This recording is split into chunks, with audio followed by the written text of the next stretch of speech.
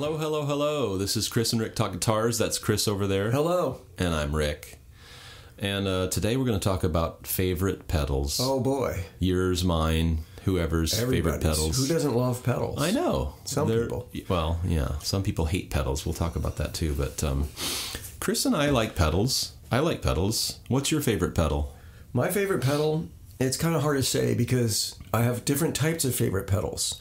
And I should start this off by saying I go through long periods of where I don't give a shit about a pedal. I don't want a pedal. I don't want anything between my guitar and my amp. But realistically, if I'm doing a lot of playing, I have to have like a couple of pedals. And one of the pedals is a Tube Screamer, which I guess you could say that must make it one of my favorite pedals. And if someone gave me 20 Tube Screamers, I'd be happy. But a Tube Screamer isn't that much fun. A phase shifter is much funner. Oh, yeah. And I've had a few of those. So phase shifters are one of my favorite pedals, I should say. Cool.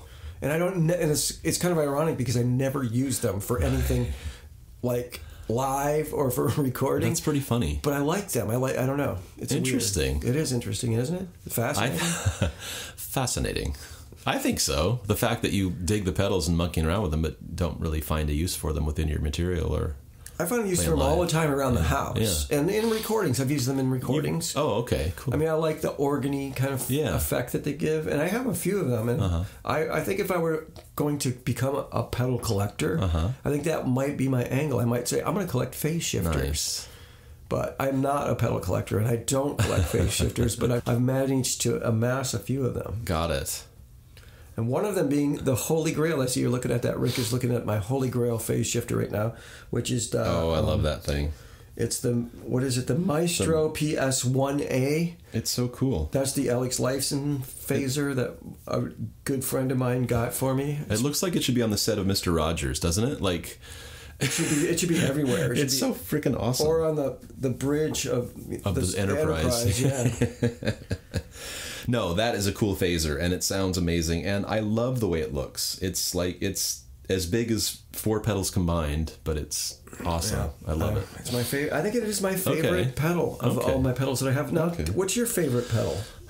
Of the ones I have, I'd have to say, you know what? I'm partial to this old Boss D digital delay. It's a DD2. Cool. Yeah, I like those. And because when I was looking for a delay, I wanted something that would give me more milliseconds than just your standard analog would back then and stuff. And that digital delay did that. And at the time it was digital, quote, I'm using quotes, but it still sounded kind of warm and analog. Yeah. So I kind of dug it. Those are collectible. And I still have that damn thing, and I dig that thing.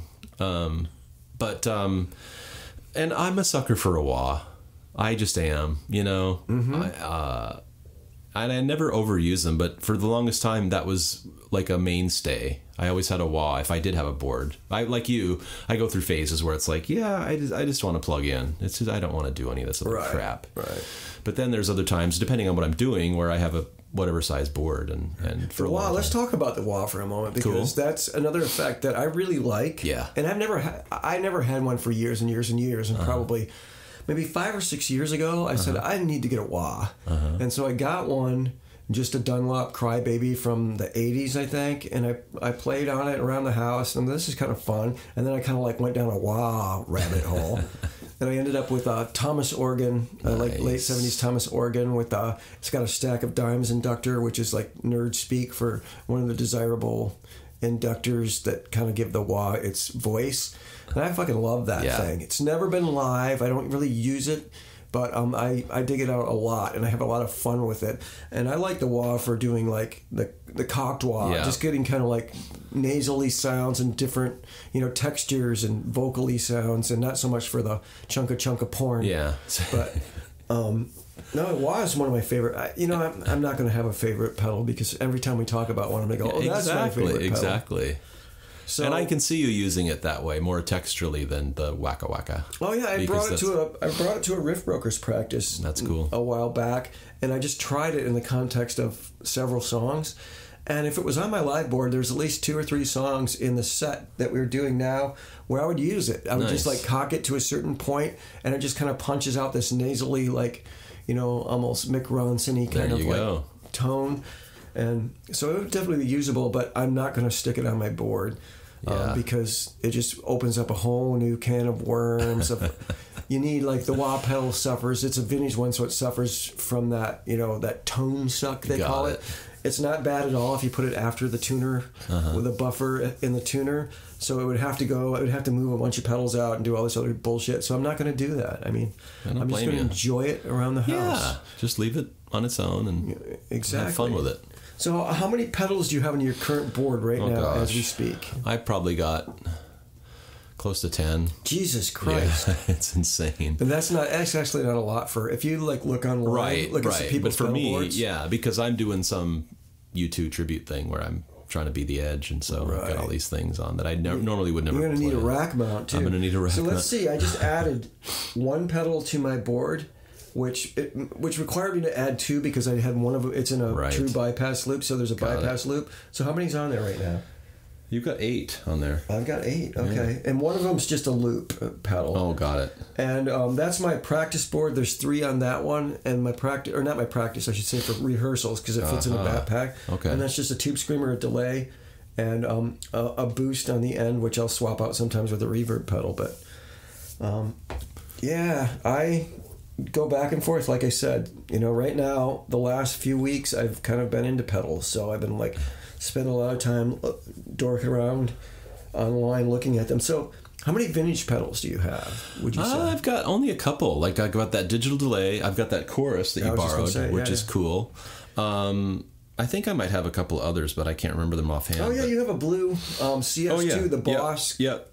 The Boss compressor, yeah. That's a good pedal. I like that. That's been on my board. And a Dynacomp, too. Okay, I have that one, too. So, those are good vintage pedals, and I like both the Dynacomp and the Boss CS2. The CS2 is really great for Telecasters, and that whenever I'm playing my Tele, I always have that on. Very cool. Because it does great things with that Tele's bridge pickup.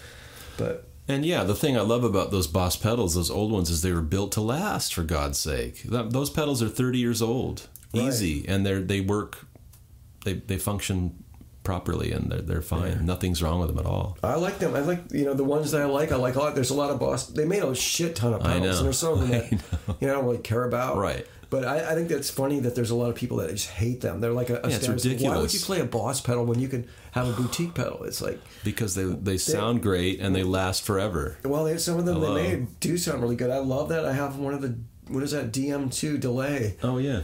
That pedal sounds great. Yeah. It's like one of the best non-tape sounding echoes I've ever heard. They did it right, man. And I think most of their pedals sound fine. They sound great. I mean, and a lot of the boutique pedals, like we talk about, are either they stole a circuit from somebody or they use components that are cheap that give out and they break and. Yeah. I don't know. I'm glad that the industry exists because, as I've said before, it makes vintage pedals are extremely reasonable. Except for there's a few that are really collectible that get pricey. But if you want a good sounding pedal for kind of to collect, like if you wanted to collect like MXR or old DoD.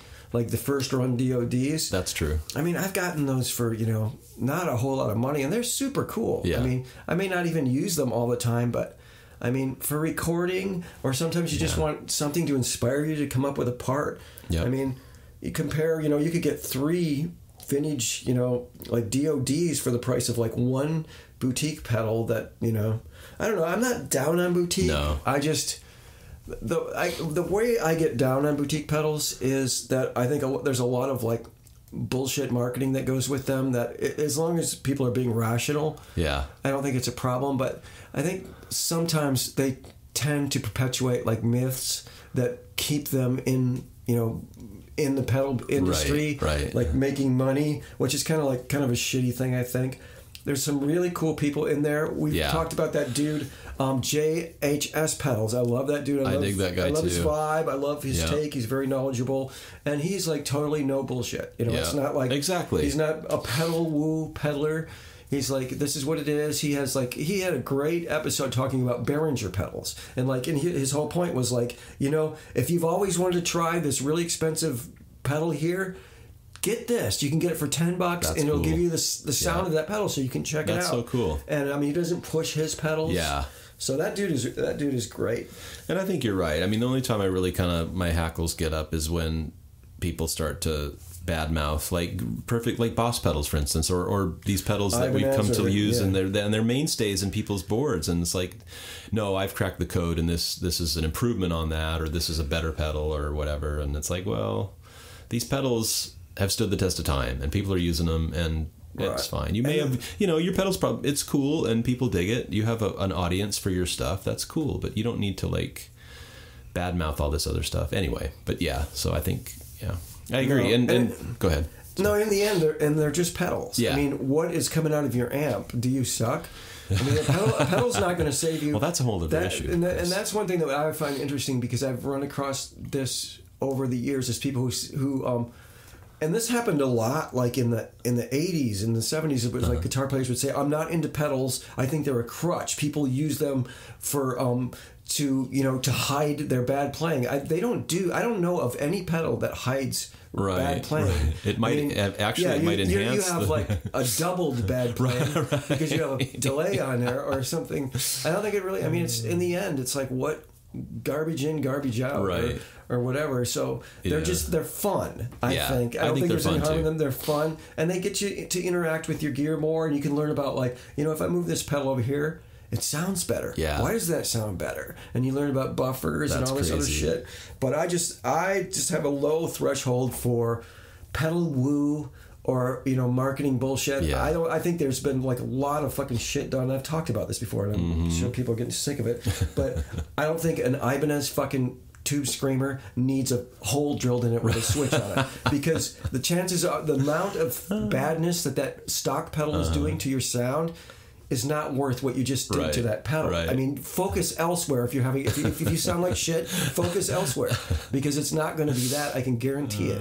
I mean, I love it. And that's what goes back to that thing. There were people that promoted that did that performed that service. They promoted that, and even when science came out and said, you know what, true bypass isn't the end all be all. There's other things at work here, and the whole guitar playing community is getting on board now, and people know they have armed themselves with knowledge. And some people are still happy to kind of, well, why don't you get me that pedal, and I'll put a true bypass on there for you, and $50, and you'll have a better pedal. You won't have a better pedal. No, you'll have a worse pedal. Yeah, but I don't know. It's just my opinion, but.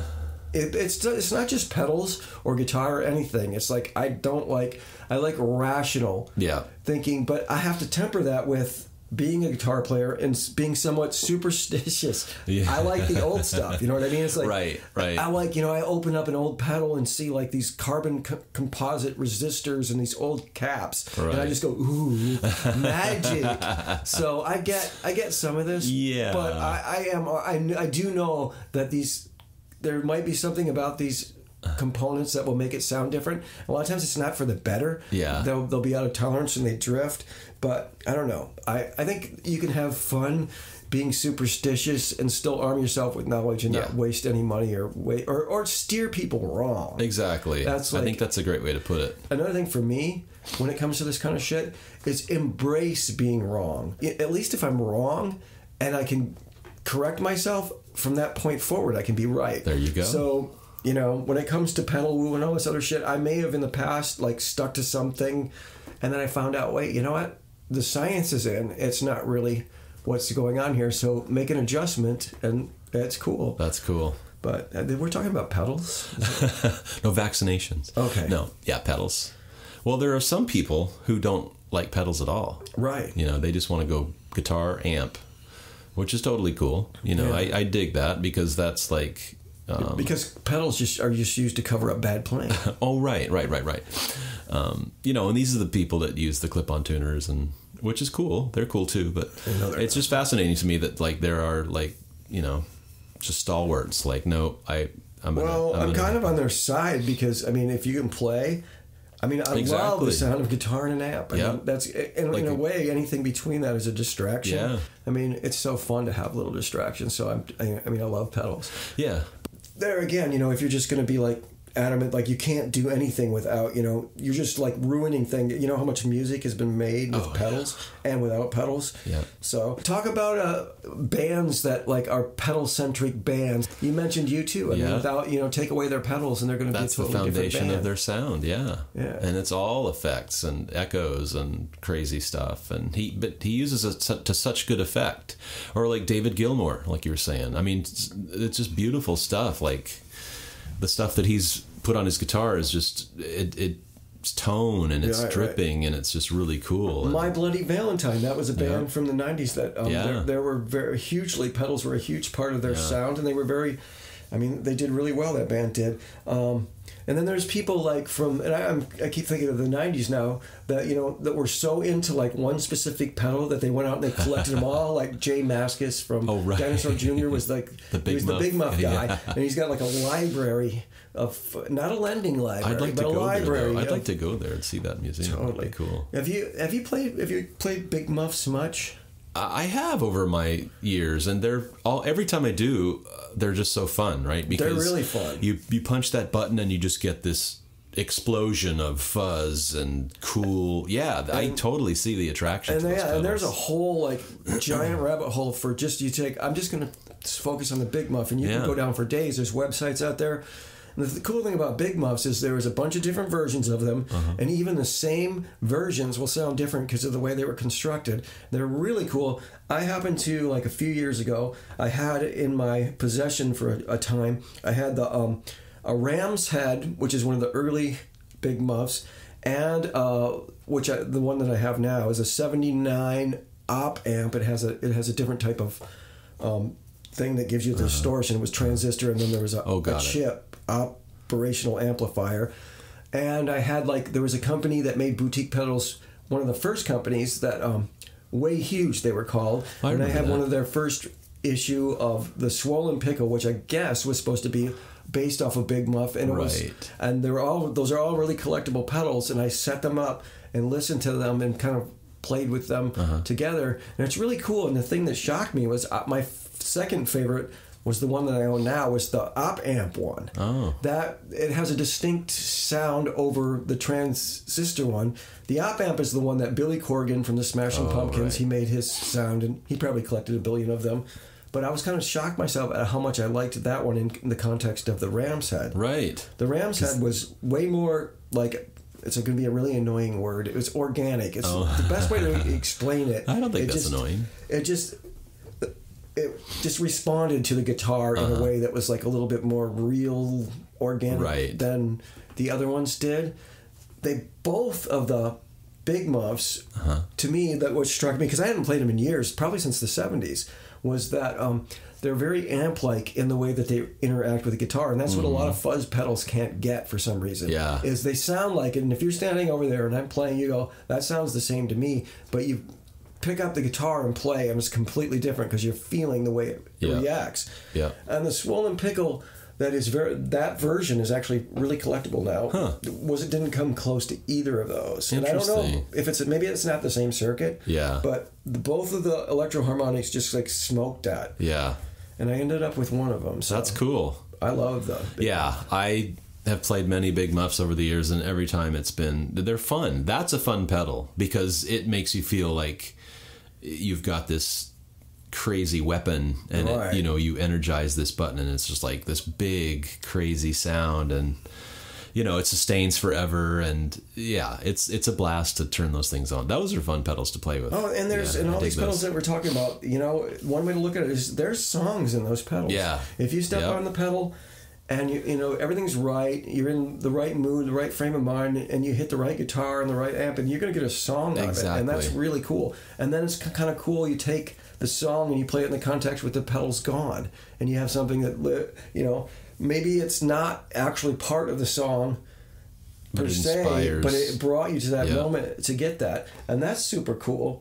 What's a pedal that I love even exploring pedals that are really hard to love, like the chorus pedal. We've been talking about those, and that's why I borrowed Rick's chorus pedal, because I recently got a chorus pedal that I had when I was a kid, because I kind of got this thing where I collect shit that I had when I was a kid.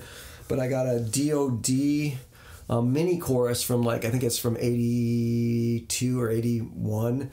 And had one as a kid. It's been gone for years and years, and I started dicking around with that. And my first thought was like, this would be a really hard pedal to bust out at a show because everybody would start screaming, "No, not the '80s!" But I found that if you use the chorus pedal with a little tremolo, you can get a really good Univibe sound. Sweet, because the Univibe had that liquidy kind of thing to it, and a phase shifter doesn't by itself, and a tremolo pedal doesn't by itself. But you start to combine. That's kind of cool. And and what I learned from comparing your Boss CE2 to the DoD mini chorus, they're both cool pedals, but the Boss is like the one you step on, you go, oh my god, really? It's so lush, and it is that sound. That's cool. But it's just like 3-dimensional and wraps around you. Where the DoD is just a little more. It's almost like a phaser-y sounding. It's just like kind of more 1-dimensional. Very usable though. I mean, you just use it in a different way. And a chorus is so hard to use anyways. Any way you can find, good luck to it. It is, really, but that's cool to know because I haven't played through that pedal in ages. But now I kind of want to do it just for kicks, yeah. Because I used the shit out of that thing in the 80s for sure. That was one of my foundational elements to my DoD, sound back there. Yeah, it was like, but and listening back to those recordings, I can say, God, just give it a rest. At least for one song, just give it a rest. My DoD, I was playing in a band that was doing these shows opening before a Holiday Inn band. It was called Back Bar Blowout, and there was a bar in the back of the Holiday Inn, and then there's the stage in the front of the Holiday Inn. Like they were kind of connected, but there was a curtain between them. And what we'd do is we'd play, warm up the crowd, and then the Holiday Inn band would come on and do 3 sets later that night. That's awesome. And the dude in the opening band came over, the guitar player, and said, "Hey, anybody want to buy a chorus pedal?" And I'm like, "How much?" And he's like, $20. And I had $20, and I'm like, "Sure." So I bought it. And I'm like, "What do you do with this thing?" And he goes, "You're in a 3-piece band. You just step on it and it makes you sound like there's 2 guitar players." So I took him at his word, and for probably the next 2 years, I played with that chorus until somebody came and said, "Hey, dude, it's 1989. It's time to turn it off." Oh, that's hilarious. But no, that's funny. He saw you coming, man.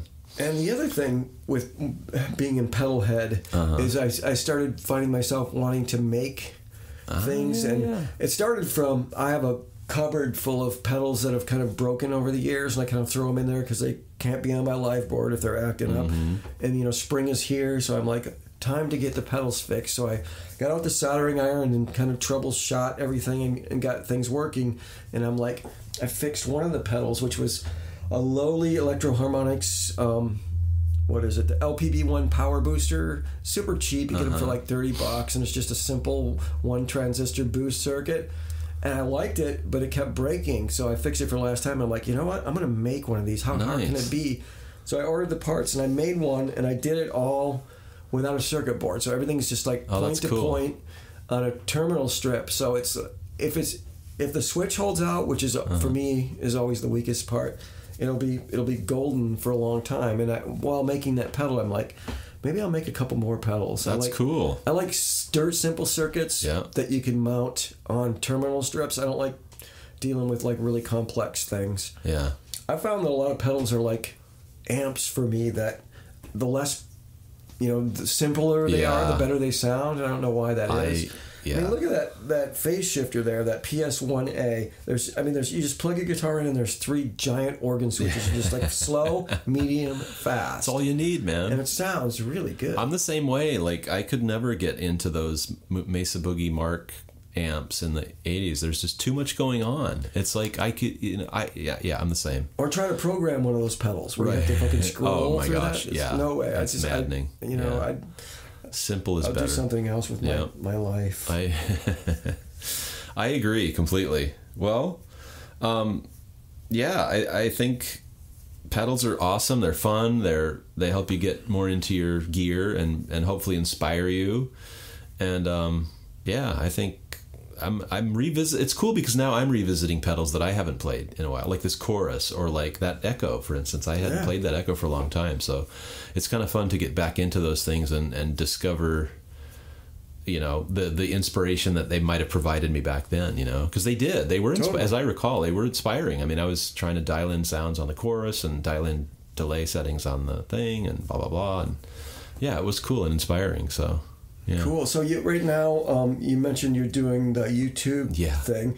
So how many delays do you have? Well, I've got one delay. Just one delay? It's the Boss DD550 or something, but they've got, you can have like mega presets and banks. Okay, and all so that's that one stuff. that you do have to dick around. Exactly. With. Yeah, and to your point, it's a pain in the butt because you have to go in there and it's not super user friendly, but it works. It works for what I need to do because I was faking it with that one DD2 for a while, like between songs, kind of like monkeying with it, and it wasn't happening. So I needed just. What was his big delay? What did he use? There's some digital delay. Yeah, he started out with I think he was using Electro-Harmonix like. Yeah, Memory Man. Yeah. And then I think there's this one digital delay. I forget what the number is, but that's what is another seminal delay that he used in the 80s when he switched to this digital delay. But he's insane because he'll use multiple delays at once. That's just too much math for me. Yeah, I'd love to be able to do what he does just to see experience it. Yeah. But I've tried at times. I'm like, I don't have a slide rule. Oh my God. I can't figure it out. One thing that's interesting, we're talking about the chorus pedal. And you know how I say it's a hard pedal to, as soon as you hear it, you're like, no, don't do that. What you're doing there, don't do that. Yeah. I think just because it was probably overused in the 80s. Oh, yeah. What I think, and this is just my one man's opinion, is you know what that effect is now today, that down the road is people are going to say the same thing, is that fucking modulated delay that you hear. It sounds like an indie movie soundtrack. Oh, yeah. Like that really lush. Every time I hear that, I'm just like, oh, please. I love like dirty, like grungy delays that are just like really simple. I agree. But at the same time, I don't like that modulated, ethereal, and it's a beautiful sound. So I don't know why, but I think it's that thing where it's been done to death. Yeah. You can't watch an indie movie soundtrack where someone doesn't turn that fucking delay on, and you're like, please. Yeah. So I wonder. It'd be interesting. I hope I'm still around. I hope you are too, Chris. I'm going to buy one of those old pedals then, and I'm going to see if it has that effect. No, that's a good point, and that's we might have to talk about that in one of our upcoming things. Is like these signature sounds that are known for a certain time period and how they've either held up or not, or what we think in terms of held up or not. Right? And one thing that was always interesting too was country music was like just a generation behind, because like in the 80s, when everybody graduated in rock and pop to the chorus pedal, they found the phase shifter. Right. So all that country music was using phase shifter, and then I think they went to chorus pedal maybe the next year. I don't know, but it was weird. I think there's a documentary in there somewhere. We need to get to the bottom of this. Search for whatever the fuck Chris is talking about. Yes, totally. Yeah. I hear you. Well, that was great. I loved it. I had fun. All right. It wasn't excruciating. I liked it. Okay. Cool. Well, as always, thanks for listening out there. We love you guys, gals, people, dogs, cats, mice, whoever.